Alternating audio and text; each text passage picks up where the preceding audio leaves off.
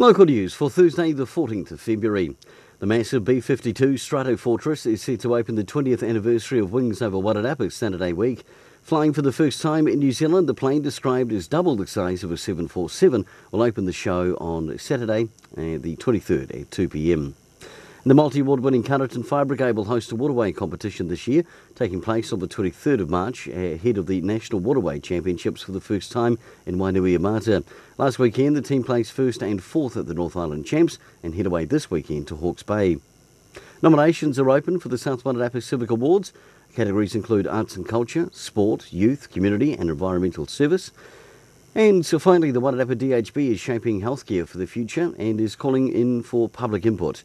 Anyone that has received healthcare services in the last 12 months are invited to attend a workshop on the 18th or 19th of February between 6 and 8 p.m, with registration and more details available on the DHB website.